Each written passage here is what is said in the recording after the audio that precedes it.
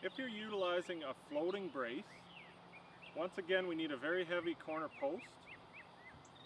We recommend leaning the corner post slightly away from where our fence is going to draw the pressure.